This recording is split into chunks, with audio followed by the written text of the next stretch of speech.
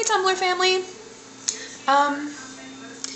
I got tired of sitting at my desk and holding my camera in a way that got my face, and it was a really unflattering angle anyway, so you're gonna get a mirror video tonight. Sorry.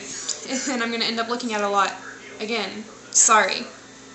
This is my 4th day of my video challenge, and today's challenge is to share my most difficult experiences, and I've narrowed it down to 2. I won't go into a lot of detail and make it really personal because that could be really uncomfortable for most people.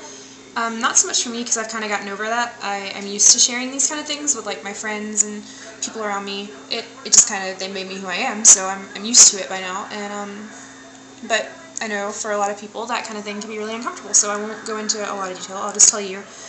The first thing I think of, the really difficult thing for me was from the time I was about 14, I had to deal with living off and on with my parents, who were both drug addicts, for most of my teen years. There were times that I was like woken up out of bed in the middle of the night because my parents had been arrested and I had to leave the house, and there were times when, you know, I was told I couldn't go home because it wasn't safe, and I ended up having to quit school early and go to college a year early just to get out of that town and away from all of that.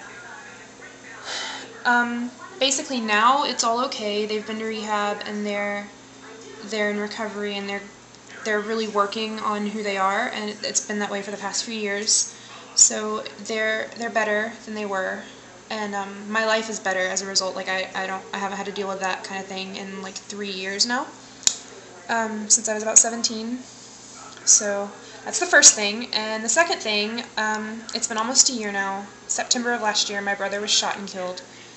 And aside from it just really sucking, because that's my brother, that's my family, that's been like killed,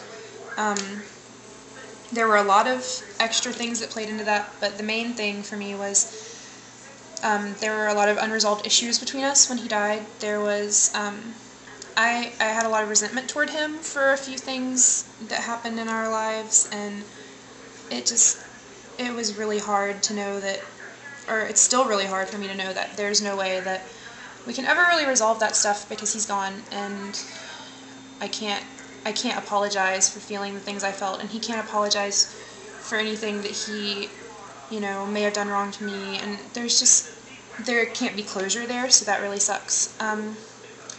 Okay, those are pretty much the 2 hardest things I've ever had to deal with, so there you go. Have a good night.